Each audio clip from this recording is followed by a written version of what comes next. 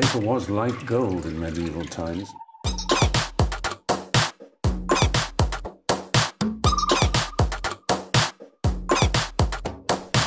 I want tobacco, sugar.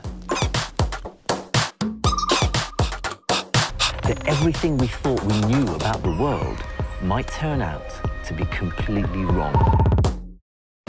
I'm Chef Christine Cushing, and I'm determined to teach hopeless cooks how to be fearless in the kitchen. Today, I work with Olena, a mom who's just a mess in the kitchen. Just a little bit. I don't want it. She goes from wrecking chicken, this chicken died in vain, to a complicated pastry at a high-end restaurant. I don't think I want to serve that. Will her cooking be stuck in the dark ages? Okay. We'll kill the chicken. Or can she finally cook a meal her son can stomach? Okay, just stay away. Stand back.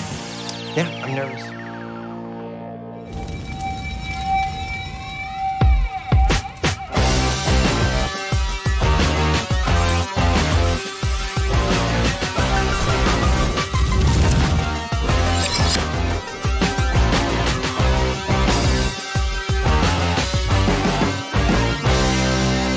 Olena's a lot of things. A mom, a law clerk, and a fitness instructor.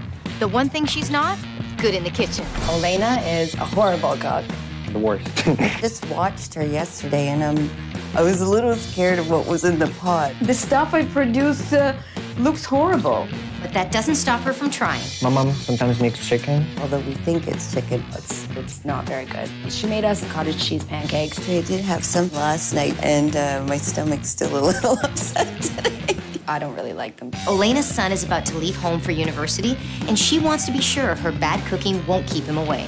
When I cook for my son, I want so bad for him to love it. So my heart is broken when I see him, that he doesn't like it. I'm a Ukrainian, and Ukrainian women, you must cook. My aim is to whip Olena's culinary skills into shape. If I'm successful, her son Daniel will be begging for his mom's cooking.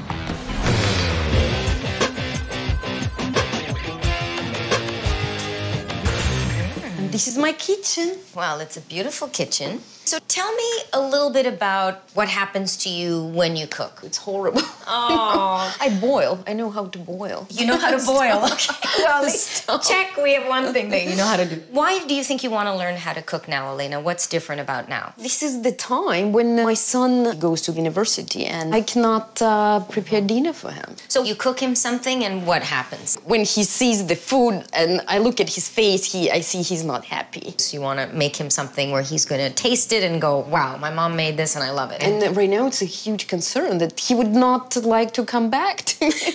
Okay, I definitely want to be able to help you with that. So the first step in that is for me to see you cook on your own. Okay. Okay? Are you ready for that? No surprises. Olena's son loves fried chicken, so I want to see how she makes it. So what you're going to make for me is fried chicken. Okay, now you have a whole bunch of ingredients that you can choose from. You don't have to use them all, but I want to get a sense of how your mind works in the kitchen, okay? I think I will surprise you. Because the only thing which looks familiar is just the oil and the chicken. Oh, I see salt. I think I'm fine. Okay. It's a chicken leg with salt. So should I use more? I stand back. Okay, so I need to add water. Add water? You're frying chicken. It's another dangerous thing, so please stay away. Okay, now it's frying, so I need to add some oil. So this is the most bizarre frying of chicken I've ever seen in my life. Fry the chicken, then add water. When that water evaporates, add more oil and fry it again. So I think it's ready. That is one lonely leg of not so fried chicken. You can add some ketchup. You know what? You're gonna taste it before I do. I wanna make sure I can survive till tomorrow.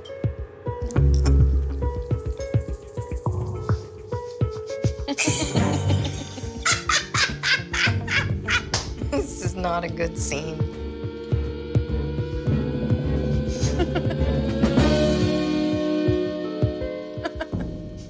Just eat it.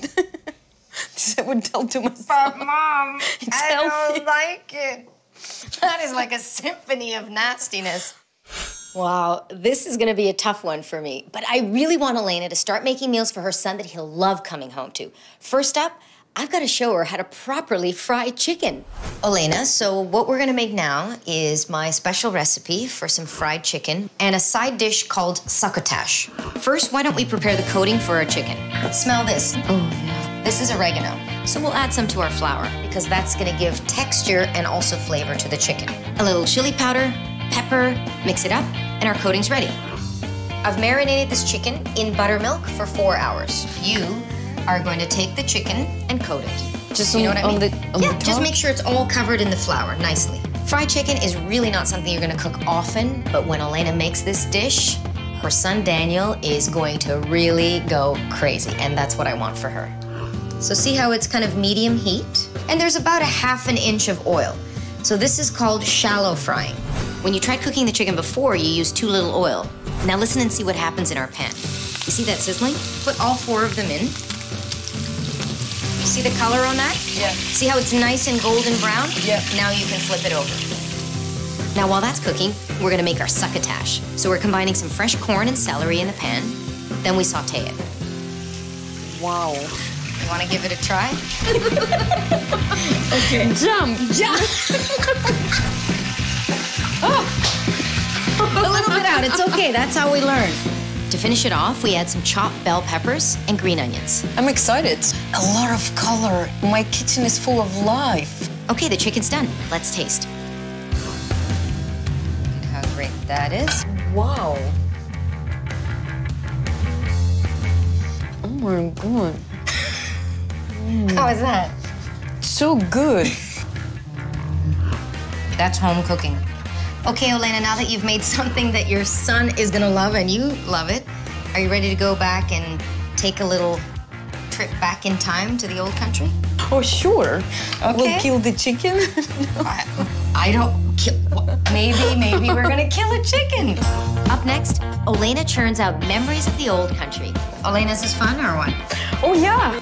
And later, she pumps out tasty pastries for an exclusive restaurant.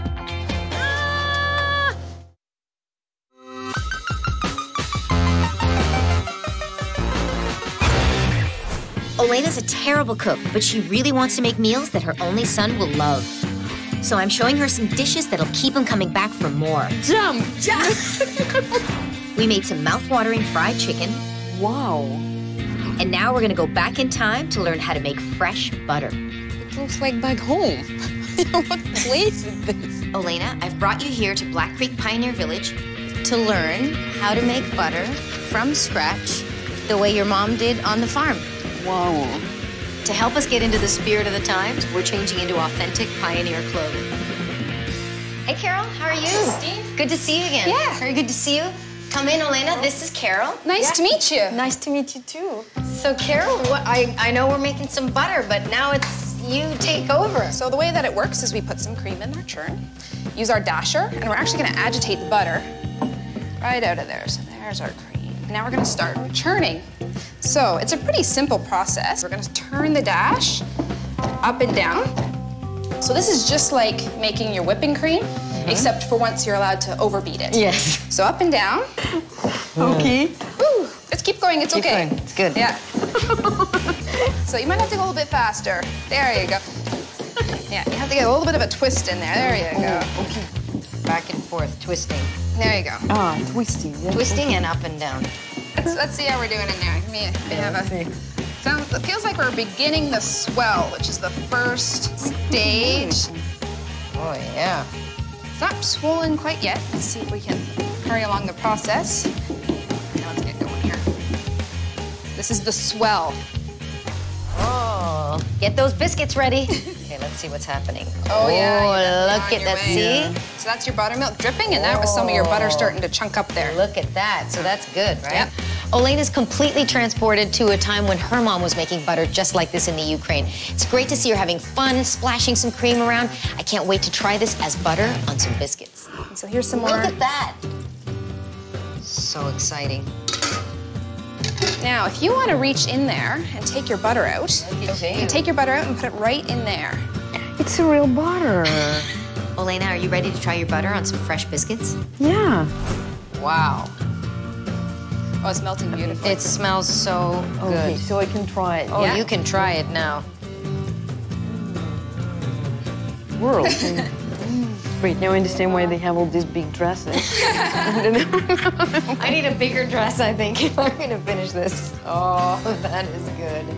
Great. There you go, Christine. Thank you so much, Carol. Olena, there's your handmade butter that you Thank made. you so much. Thank you so much. Such It's a- really been a pleasure. Thank you Thanks very, for very coming much. to visit. Now we're gonna go back to Olena's place, take this beautiful butter, and make our own version of a hot and beautiful crispy biscuit right out of the oven. Olena, I know you've always wanted to learn how to bake. I know you love those biscuits that we had, so you and I are gonna make delicious Canadian cream cheese biscuits. Now, when you bake, you've gotta be really precise. Yeah, this is really scares me. So I wanna show you how to properly measure. You're gonna scoop like this, and then use a spatula to make sure you have exactly the right amount. You need to be exact with everything. Baking powder, baking soda, and the salt. Then we sift it all together. To find bugs? To find bugs? If there are any bugs in here, that's why we sifted. Now we'll add the butter that we churned, buttermilk, and the Canadian cream cheese. Have you cooked with cream cheese before? I've never even tried it. You've never even tried cream no. cheese? Can I let you taste a little bit of cream cheese? So give that a taste. It's a fresh cheese. You like it? Yeah. I like it too. You ready for some magic? Okay. It looks like a mess now, but this mess is gonna turn into our Canadian cream cheese biscuits. So right here, we'll just knead it together and then roll it out about 1/2 inch thick. And then we're gonna take our pastry cutter, like that, and cut circles with our dough. So your turn. Gentle. Those look pretty good. And then brush the tops of the biscuits with a little egg wash. Sprinkle each of them with a little bit of sugar, and now they're ready for the oven. 375 for 15 minutes. Wow. Look at that. No. Coming up, Olena pours her enthusiasm into baking for paying customers. Not there, it has to go here. And later, will she get burnt by her attempt to cook for friends and family? How's it going, Mom? It's cooking, it's coming.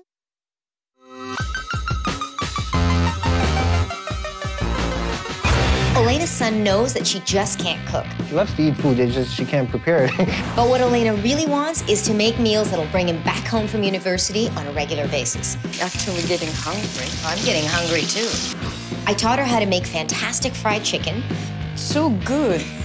We churned some fresh butter. It's great. And now I'm teaching her how to bake scrumptious Canadian cream cheese biscuits. Good. Wow. Look at that. They're amazing. Open the oven and here they are. The color is beautiful. Now pull those out. Look at that. Look at how you can take a simple biscuit to all kinds of new heights. Wow. Do you like the flavor of the cream cheese in there? Yeah, absolutely. What would you say, 1 to 10? Or it's 11. 11, yes, that's what we want.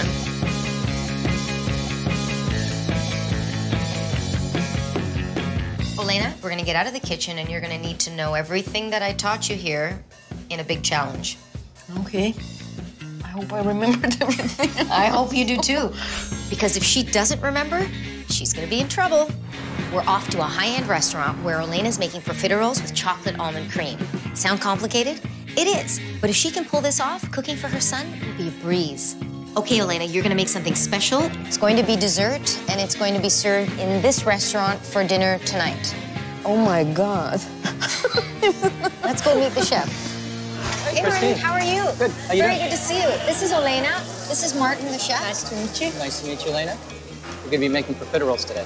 Now, we've got 2 hours before the service hits the fan, so I have high expectations of you. Okay, I tried to meet your expectations. Let's see what we do. Olena, let me tell you what you'll be making. This is your recipe. Profiteroles are small hollow pastries that are filled with cream, and then they're covered with either caramel or chocolate. I want you to measure 3 cups of flour, and you're gonna sift it into this bowl. Now, we're gonna measure the water, so let's do 3 of those. No. Sorry, I didn't tell you. Not there, it has to go here. Olena just added a little wet to the dry. That's a no-no when you're making profiteroles, so we gotta do it again. Is this good? Yeah. Okay. Okay. As soon as the butter's melted and the water's coming to a boil, we add the flour. The whole thing, all at once. Now mix it up, and we're ready for the stand mixer. Okay, now we're gonna add these eggs 2 at a time. Okay, now stop.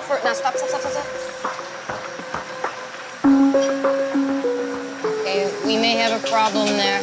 It looks a little bit too wet, so when I was saying to add 2 at a time, you add 2, then you stop. You add 2, then you stop. Because if the pastry batter gets too wet, the profiteroles aren't gonna hold their shape. So let me see what's happening. You know what? I was wrong. We actually need to add a little bit more egg. So let's see now what that has done. So you see now how it falls a little bit more? Yes. I think that's perfect. So now let's stuff our piping bag with the pastry batter, and I'm going to show you how to form the profiteroles. Guys? Oh, what time is it? You have 45 minutes left, and they're not even in the oven yet. Okay. You've got to cool down, and you've got to get them ready for service. Okay, we're working on it. Okay.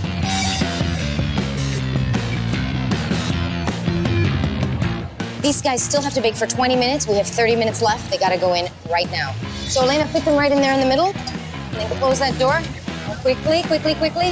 Okay, so now while that's going, we gotta make the caramel sauce. So caramel sauce is basically sugar and cream. So you're gonna put the sugar in the pot until it starts to smoke and it gets a little bit caramelized. You turn it off, and then you add the cream. Oh my gosh, you let it go. Ah! Quick, pour the cream in now. The whole thing at once. I don't know. The caramel has cooked too much for my liking. I can really smell the smokiness. The only thing I can do now is just wait for it to cool down enough for us to taste it. If it's bitter, we can't serve it. So let's taste it. What does it taste like? No, like burnt sugar. It's bitter? Yeah. Yeah, it's too bitter for me. I don't think I want to serve that.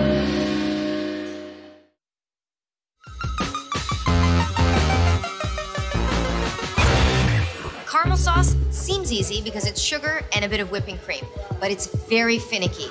Our caramel sauce is bitter, and there's no way I'm going to serve this. It's my reputation, it's Martin's reputation, and really we don't want to take away from these beautiful profiteroles. So at this point, I think we only have one option. What do you want to do? Do you have any chocolate sauce? Got lots of chocolate. You got chocolate, But we have no to make the sauce. sauce, yeah. Okay.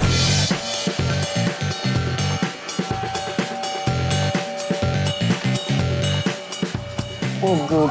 Yeah, good. Better than the caramel. Definitely good. The chocolate sauce is awesome, but we gotta keep moving because we're running out of time.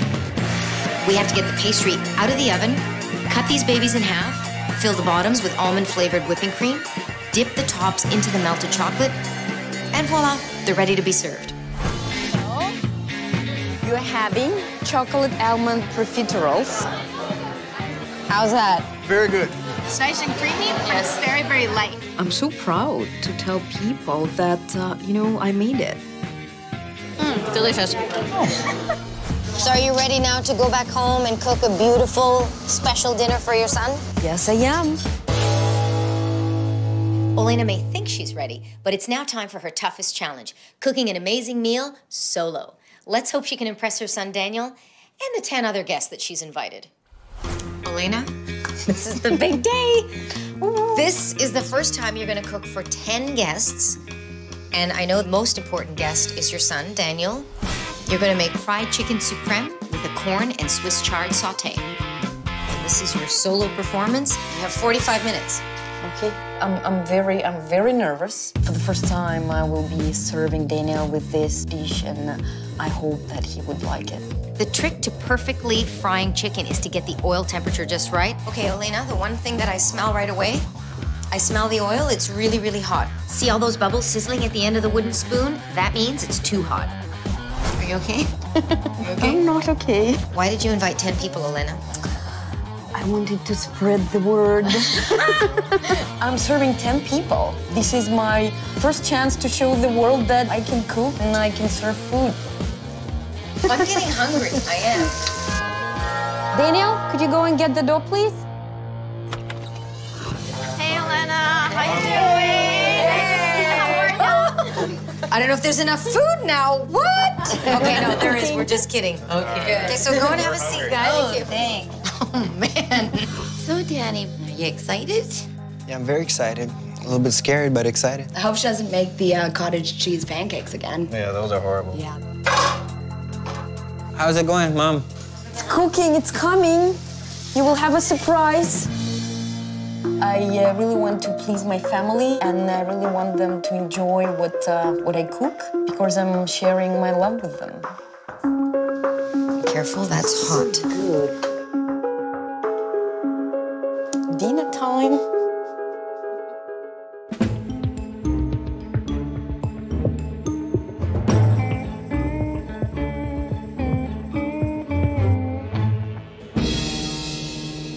That's lovely. I'm so proud of you. Me too. They're a lot better than the cottage cheese pancakes, I must say. There's so much flavor there. They're really, really good. You're definitely gonna have to make this again. Oh, I will. We can do it. Good. It's perfect. Like, I've never tasted better.